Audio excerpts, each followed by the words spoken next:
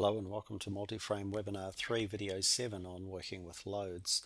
Let's take a look at wind load cases now. If I go to my case menu and choose Add Case and create a wind load case, then we'll see a dialog appear which lets us set the properties for the automatic generation of loads due to wind pressure on the structure. So obviously we give our load case a name and we define a wind velocity profile. So for a constant velocity we can just put in a constant value here, or we can have a wind profile that varies with height. The air density is there as an optional override, and we define the direction of the wind relative to the orientation of our structure. So I've got my wind blowing in the positive X direction. I'm just going to move this dialog box up so we can see the bottom. Down the bottom we can see what we going to apply our loads to. So for this first demonstration I'm going to apply loads to the load panels, and we can see below that the load panel factors which we can apply. So we can either use the Australian standard to generate this. It's similar to other standards around the world where we calculate a pressure coefficient and an area reduction coefficient. We need to specify the average height of our roof. Or alternatively, we can define a series of user-defined pressure coefficients. And so if we take a look at that, we can see that we can define the coefficients for the windward wall, the side wall, the crosswind roof, and so on. And if our roof has pitch on it, then for each of the different parts of the wall on the roof, we can define a different pressure coefficient based on the pitch of the roof. So if I use that option, I'm just going to use the standard option there, then what Multiframe does is it automatically looks at all of the loads on the structure. It looks at the orientation of each load panel that I've got here, and it calculates the pressure load based on its orientation relative to the wind direction. If I rotate that around a bit, I think we'll see our icon. There it is, our wind pressure going from left to right. So we can see our windward pressure, windward roof uplift, leeward roof uplift, and leeward wall low pressure.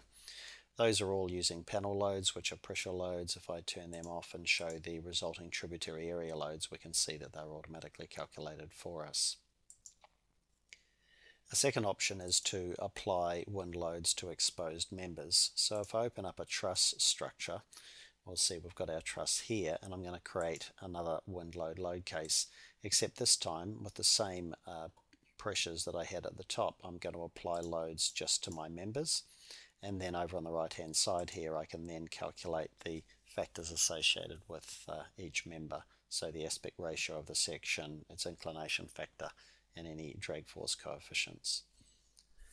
So if I do that, you can see that my loads on my exposed members get calculated automatically. Actually, I made an error there. My wind's in the wrong direction, so let me edit that.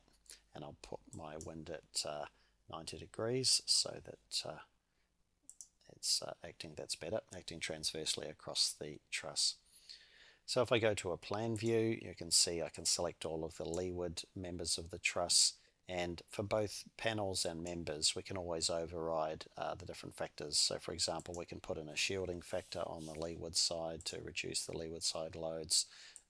For all of the members in the structure, I could change its overall pressure factors. So you can see we can change the factors for the primary and secondary directions, override the factor due to inclination, and so on.